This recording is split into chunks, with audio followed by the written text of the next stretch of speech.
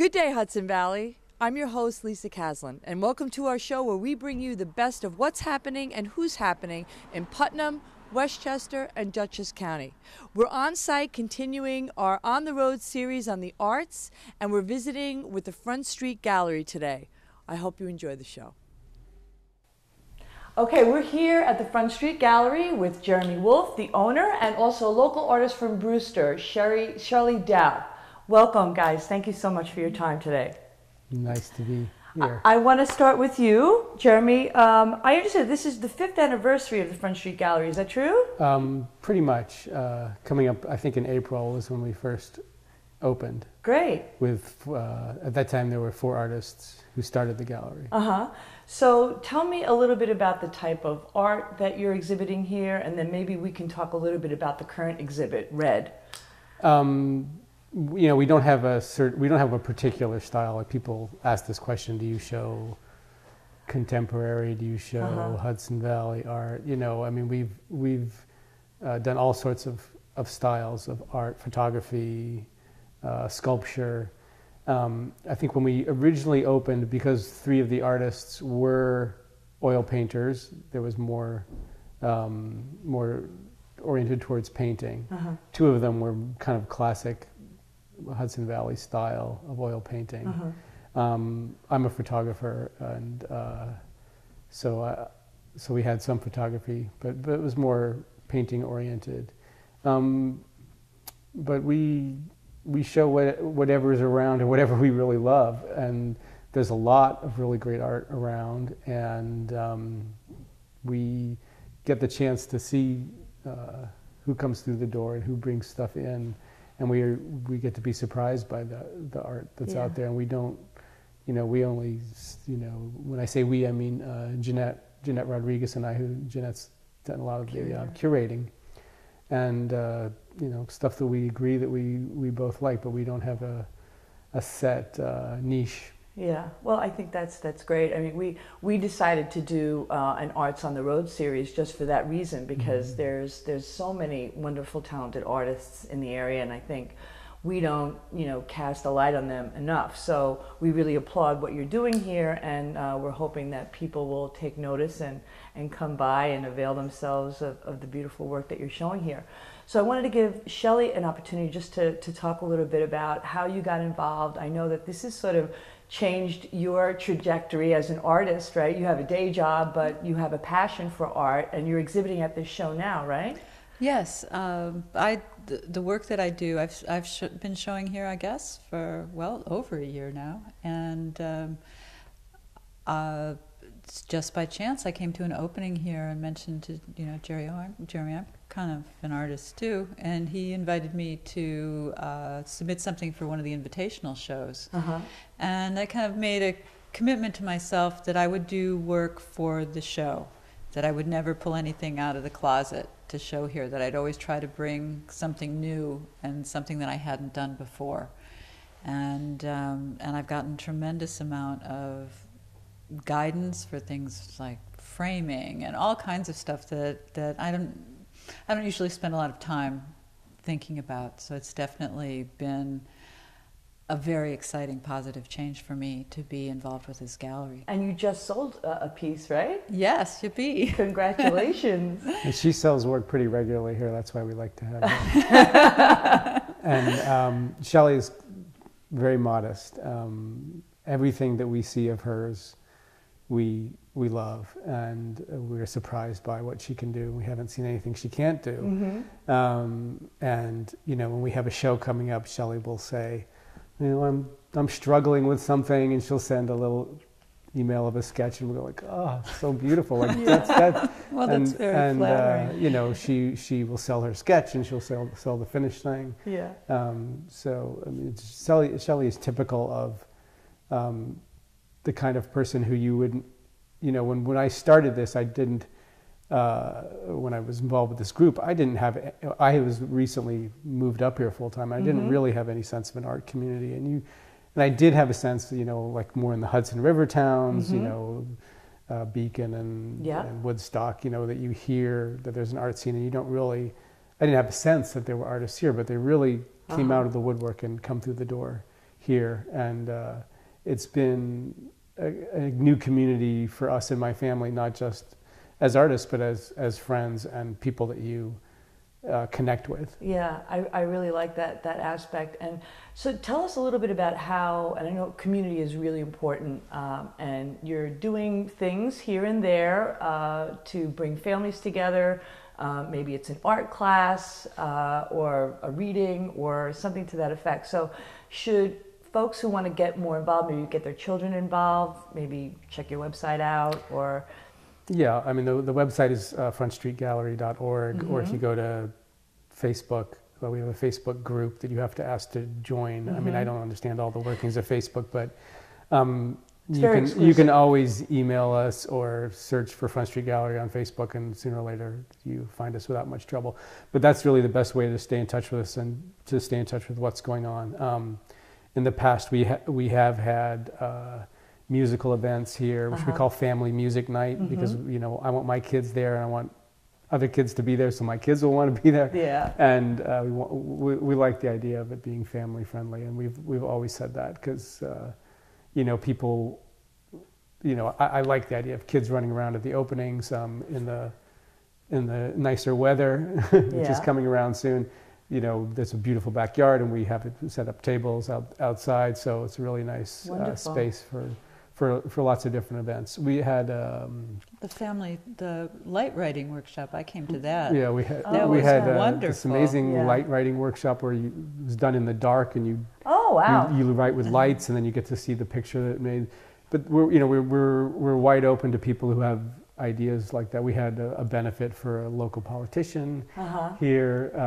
There was an art marketing salon where a woman came in and talked to a group of artists about ways to market your work. Great. So we're open to ideas like that. And we've also pretty regularly had art classes. Jeanette teaches jewelry making, and we've had regular watercolor classes. Wonderful. And I just found out just now that the restaurant is going to reopen. So next door, which is nice. It makes for a really good connection. Dynamic, we've started doing openings during the day, like brunch openings, which is really nice for people to go back and forth between art and food and coffee. I love that. And we've had like children's classes here where the parents can drop the kids off and go have a nice brunch while the kids take an art class. So that's the kind of thing to stay in touch with the gallery about. That's super. Now, I know we're going to talk to another couple of artists that were participating in the Red exhibit, but before we bridge to that, I wanted you to talk a little bit about the exhibition that's coming up in April. That's the result of your third annual juried show. Can you talk a little bit about that? Well, we've had three juried shows, which is where we do an open call to artists, and there's an entry fee involved, and it's kind of, it's strange in the art world to have a contest and a winner, but that's really basically what it is. And we have a big group show, and we choose a winner and a runner-up, and they win a solo show here.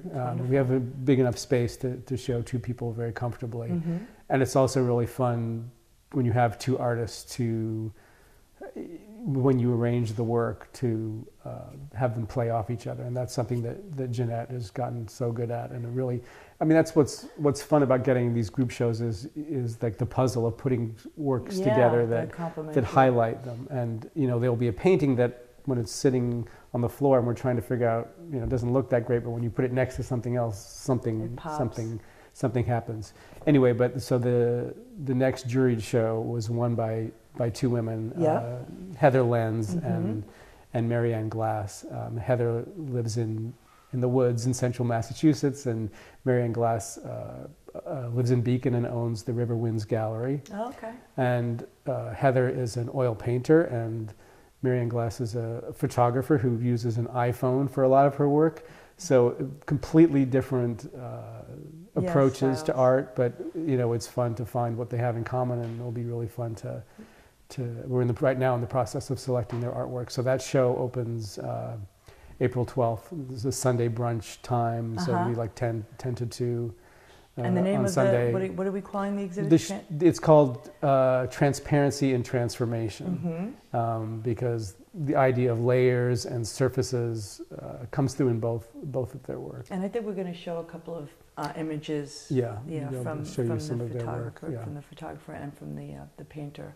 Well, thank you so much. This has been wonderful. Our pleasure. Thank you. Okay, we're still here at the Front Street Gallery, and I am joined by two local artists who are part of the Red exhibit that is occurring here now. We have Joanne Zawalski, welcome, and we have James Sedalter. Thank you so much. Thank you. So I wanted to just get a little bit of insight from the both of you. I want to know, how you sort of got started. How did you get involved with the gallery?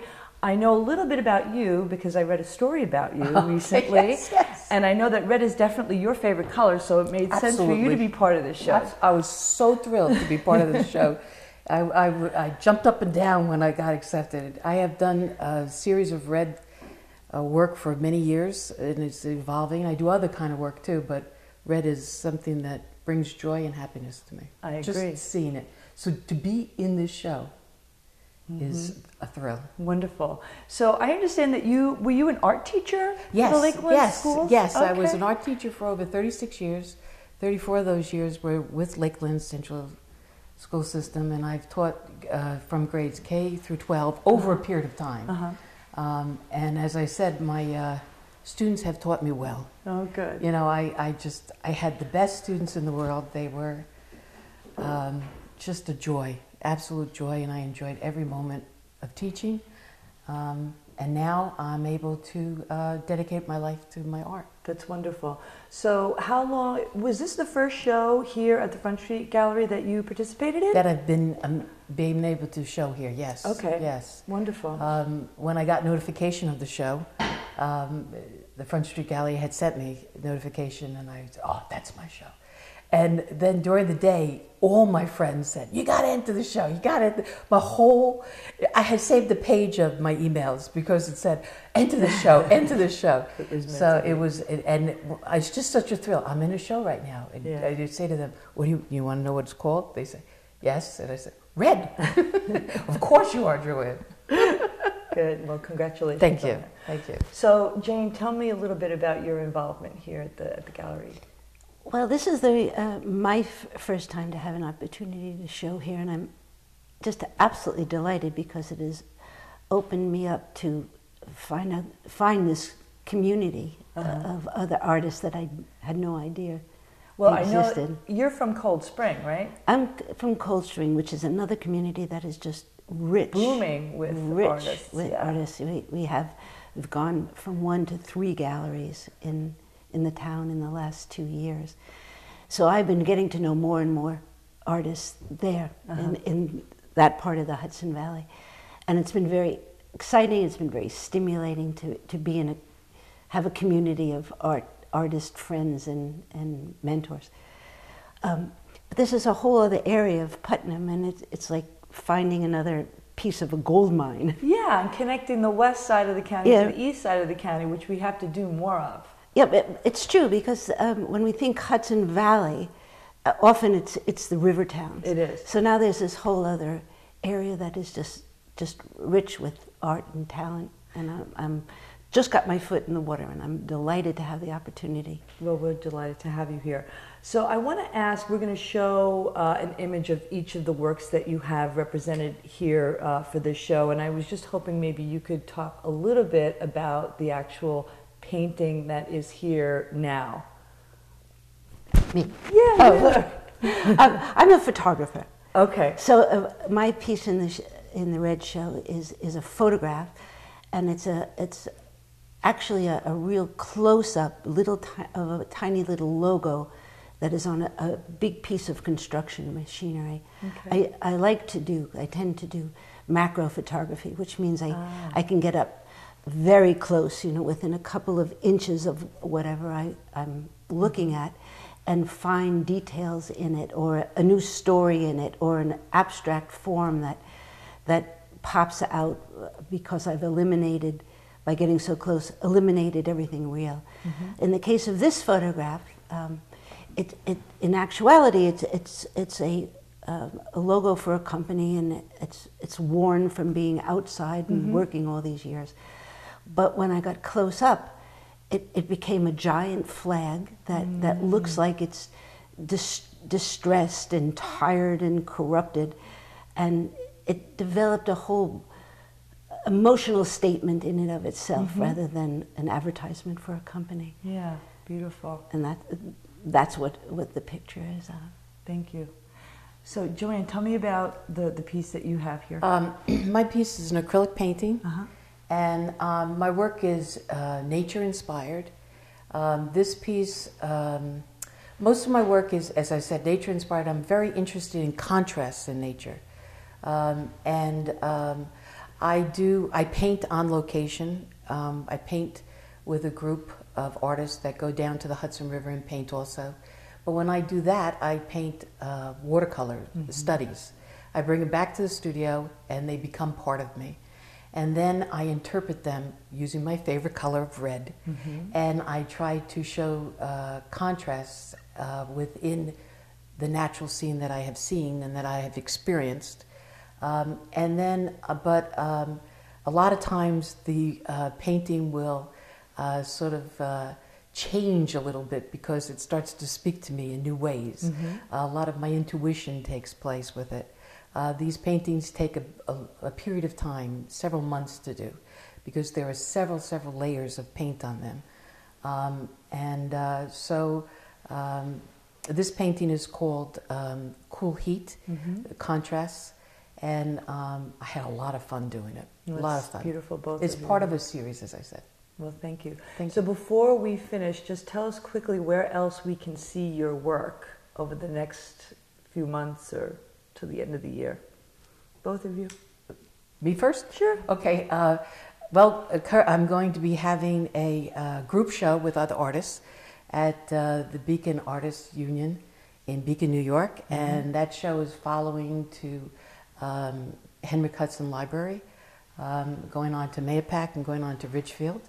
The show is called Iterations. A group of us have come together and we have done a collaboration where we have built on each other's artwork.